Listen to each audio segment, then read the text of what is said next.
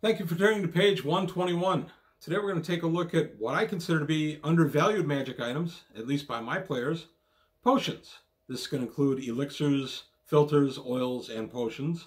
We're going to take a look at the ones in the Dungeon Master Guide and the Unearthed Arcana, and there are also several that came from various articles, Dragon Magazine, etc., that are called together in the Encyclopedia Magica. We're going to take a look at these and why they are very good, but usually undervalued by the player characters after about 4th or 5th level, and some things you can do to kind of make them regret undervaluing them, and some things that will happen if you drink more than one at a time. So today on page 121, potions.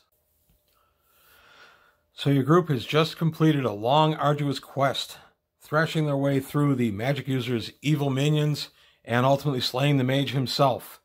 The treasure lies before them, and what do they see but a rack of 8 potions? A groan ripples around your table, as the players are all immediately disappointed. If you're anything like me, that's what you've had happen if you try to pop potions on a group of anything above about 6th or 7th level. Jaded is a word I like to throw around sometimes for veteran players, and I think that certainly applies when it comes to potions. I don't feel potions are a waste. I feel they're very important strategic magic items and can be useful at pretty much any level. I have yet to convince many of my players of that truth. So I'm going to plead my case to you guys, and you can decide whether it's so or not. I'm going to start out by taking a look at potions. Here we go, the manufacture of potions. A 7th level MU can begin manufacturing potions with the help of an alchemist. After 11th level, he doesn't need the alchemist. He can do it himself. Right there. Any excess coin gotten from adventuring is certainly worth putting into some potions.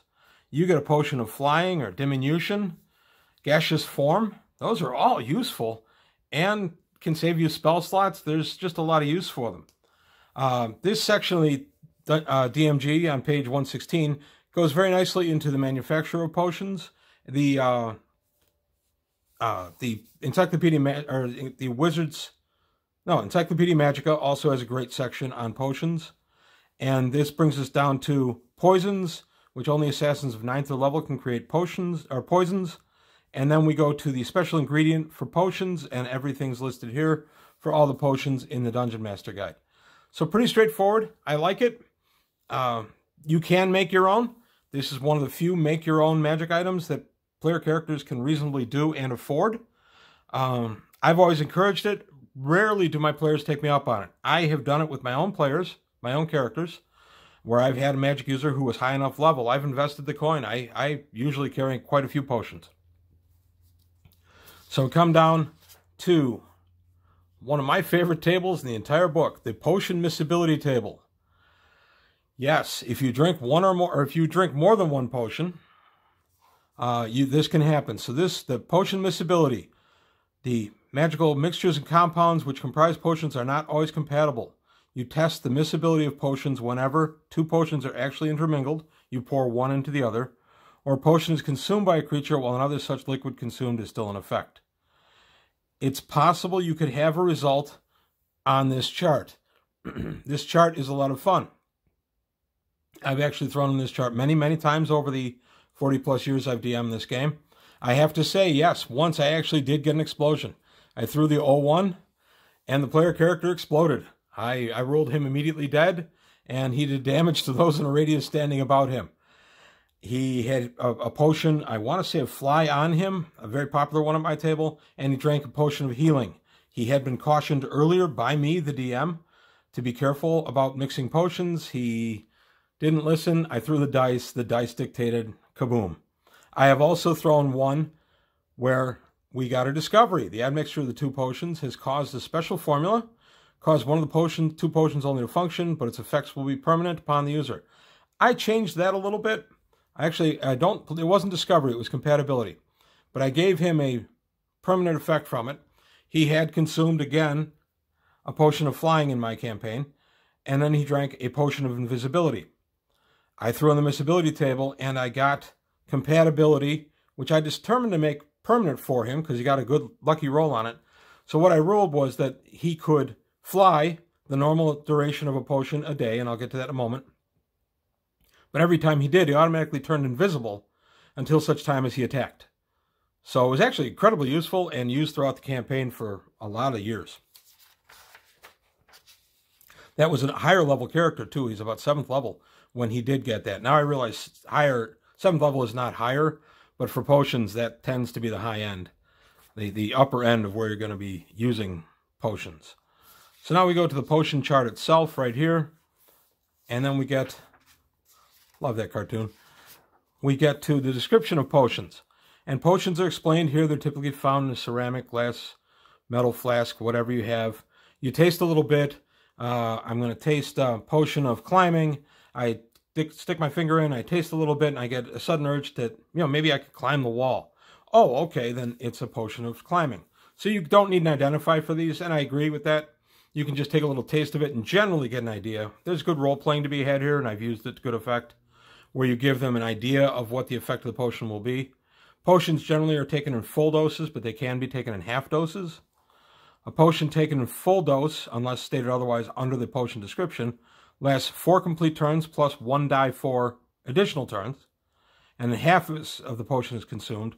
The effects are 1/2 as long in some cases. That depends on the potion. So really what you're looking at is each individual potion will have its description. If there's no time limit given under the description, then the time limit is the 4 turns plus 1 die for. Incidentally, for potions of flying or polymorph, I let the player get a feel that it's about to wear off. I do the same for the spells. I'm not big into having people flying at 1,800 feet. Suddenly the potion wears off and down they go. That's not sporting to me. Some of the old D&D stuff was definitely, if not hostile, little difficult for the players, and I generally will avoid that. I consider my players to be a resource that I want to keep happy and enjoying the game, not that I want to laugh my tail off because they fell from a great height on their potion of flying wearing off. So then we get the different kinds of potions here, and a lot of these potions duplicate spells. Animal control, which could be a charm animal, clairaudience, clairvoyance, climbing is a version of spider climb somewhat, diminution, which can be the reverse of enlarge. So you get a lot of spells in here that duplicate what potions do. So it's a good way to save yourself some spell slots, is to just make and carry some potions. Dragon control, interesting. The dragon gets a save, and dragons are usually good at that. And in my case, I would also give MR. I'm not crazy about potions of dragon control. ESP is pretty cool. Extra healing, a very popular one. It restores 3 die 8 plus 3 hit points if you drink the whole thing, or 1 die 8 if you drink a third, and a third. Fire resistance, which is really sweet, gives you fire resistance.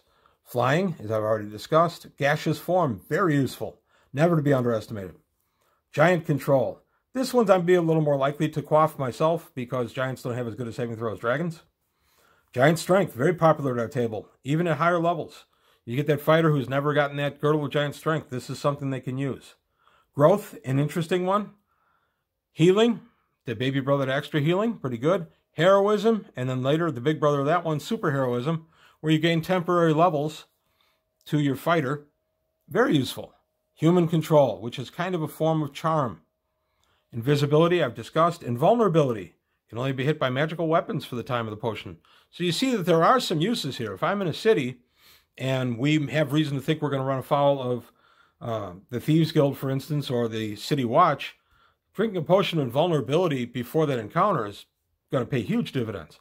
It doesn't matter if it's a 12th level fighter. If he doesn't have a magic item, he can't hit me while I'm under this potion. Levitation, very useful. Longevity, an incredibly useful one. It increases or decreases your game age by 1 to 12 years. There's a risk with it. Every time you drink it, there's a chance it'll all wear off at once and you become really old. Oil of etherealness, pretty cool. You go to the ethereal plane. Oil of slipperiness, not to be underestimated. Filter of love, you can make somebody think that you're romantically interesting. Filter of persuasiveness, kind of a similar thing. But in this case, persuasiveness, if you're trying to sell some goods and you feel that you're going to have a hard time selling those goods at a fair price, or you're unscrupulous and you just want a better price, you drink the quote potion of persuasiveness the filter of persuasiveness, and then go into your bargaining session. Plant control. Poison I don't consider a potion myself. I pulled that out of here. Polymorph Self gives the abilities of 4th level MU spell. Fabulous. Speed, like a haste spell. Superheroism I've mentioned. Sweetwater can make anything drinkable. One good strategy that my players have used in the past is to have Sweetwater. They're in that treacherous looking inn or at that state dinner that may or may not have bad designs for them. Dump a little Sweetwater into your drink and you won't get slipped something you don't want to consume. Potion of Treasure Finding, ambiguous. I'm not a huge fan. Undead Control, and then Water Breathing. So very useful spells all the way up. Doesn't matter what level you are. A lot of these potions duplicate spells and can come in very handy. I'm going to go ahead and go to Unearthed Arcana now. We're going to take a look at the potions in there. As in most things with Unearthed Arcana, the potions were expanded and in some cases made more powerful. You have the Elixir of Health, which gets rid of infection, disease, poisoning. Elixir of Life, which can get somebody back from essentially death. Elixir of Madness makes somebody go crazy. Youth, which is similar to the other from the Dungeon Master Guide. Potion of Fire Breath, you can actually breathe fire. Acid Resistance, very useful. You're going to fight that black dragon. You use the Oil of Acid Resistance. Now, oils, of course, are put on the exterior, so an oil of acid resistance would have to be put on your flesh. I don't make the player stand there and rub oil over every inch of their skin. I let them apply it generally to themselves, and I let the magic just work. Oil of Disenchantment removes the enchantment upon living things. So you've got somebody who's charmed. It's useful to take that away. Elemental Invulnerability. Any of the 4 basic elements that you want, you have a chance of being invulnerable to the effects of that environment. Fiery Burning. Oil of Fumbling. Make somebody drop that weapon that's so important. Oil of Impact and Oil of Sharpness, very similar. I have a +2 hammer. I can smear an Oil of Impact with +2 on it and temporarily bump that to a +4/+4. Oil of Sharpness, same thing for swords. Oil of Timelessness, preserve something. I wish we could have this for various game books that I have. They'd still be in pristine condition. Filter of Beauty. You want to look really attractive for someone. There you go. Filter of Glibness. Another one where you can just kind of talk your way into or out of anything. Filter of Stammering and Stuttering. This can be a bad thing because you can't get through the sentence without stammering or stuttering, but it can be good to embarrass an opponent, for instance. Rainbow Hues. You can make things change color. Ventriloquism explains itself in a potion of vitality. Now, I've run through the potions very quickly. I wasn't going to dwell on each individual potion because, as you can see, there's a large variety of them. There's even more when you get to Encyclopedia Magica under potion because Dragon Magazine had them for years. One of the things I did to my players years ago in a campaign was I had given them potions. They were about 10th or 11th level.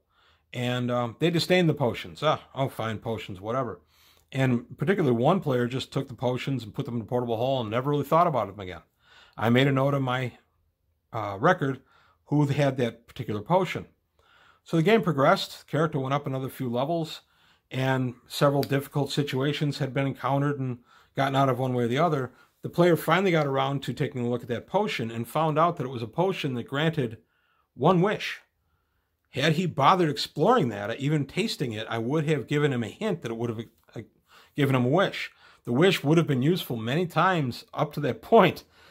Now, he still had the wish, but he was groaning because he hadn't paid attention to it.